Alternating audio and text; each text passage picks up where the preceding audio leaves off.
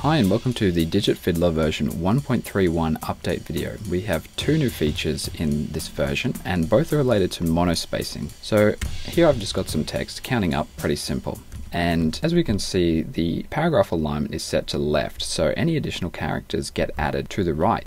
If we turn on monospacing, for example, we can see that that's the same. The characters get added to the right. But we had a customer who wanted the numbers to get added to the left. So we've added in this text alignment, and currently it's set to left, but we can set it to right. And you'll notice that when we do, the text sort of jumps out of sync with the bounding box, and that's because the paragraph should also be set to right align if we're going to be using right alignment. And now the extra characters will get added to the left. And that will also affect the tracking. So now the tracking is going to start from the right hand side. If we were to swap back to left alignment, we can see the tracking happens from the left. And if you're using center alignment, the tracking will happen from the center. Also, if you're using text alignment center, just keep the paragraph set to left. So always keep the paragraph set to left unless you're doing right align. And in that case, the paragraph align must be set to right. The second feature that we have is compatibility with the vertical type tool. So by default, the Digit Fiddler preset creates a text layer set to horizontal. So we don't want that for this example. We want to go up to the text tool, vertical text tool, and just create some blank text, and then we can drag the Digit Fiddler preset onto our layer. I'm going to go to time for this, and we can see now we've got some vertical time, and I'll set the time to the time expression, and that's just going to start counting.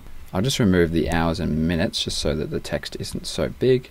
And now we can see that we've got some text counting. The weird thing is that the colon isn't as large as the other characters, so this would be an ideal candidate for monospacing to fix that. So if we turn on monospacing, by default it looks pretty weird, and that's because the text orientation is set to horizontal. But now we'll set it to vertical and make sure that our paragraph alignment lines up with what we wanted. So in our case, we have text alignment set to top, which translates to left. If we're talking in horizontal terminology, translates to left align. Now we'll just increase the character size, and we also need to change the thresholding because the colon is considered two characters, so I'll just increase the Y threshold here, and there we go, that's looking better. And now character size in vertical, when we're using vertical text, refers to the height of the characters, and now this is also referred to as leading instead of tracking because we're talking about vertical. Now that we have monospacing turned on, we can see that all the characters are much better aligned than if we didn't have it turned on. And again, if we wanted to change the orientation of the text alignment, we could set it to bottom, for example, and then we would change this to right paragraph alignment. Now the leading will happen from the bottom, as we can see. So pretty similar to horizontal text, just working on a different axis. So those are the two new features, both suggested by users, so thank you for your suggestions, and I hope you enjoy using this version of Digit Fiddler. If you have any further suggestions, please let us know and we'll be happy to consider them.